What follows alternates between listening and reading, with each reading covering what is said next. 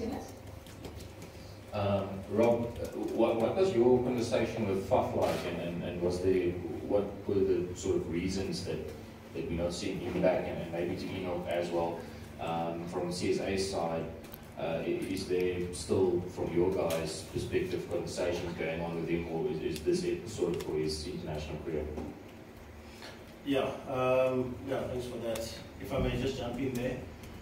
Look, there were conversations, obviously before the World Cup, with then obviously the selection panel and the coach, and then we did conclude obviously those conversations in terms of the way forward. But we've always been open to to talks with our sort of the freelance players, and having spoken to obviously the coach and Rob, he is very much interested to resume those conversations and see how best we can actually work, all of us work together moving forward. And from a cricket side point of view, we're happy to engage and let's see how we find the best way forward.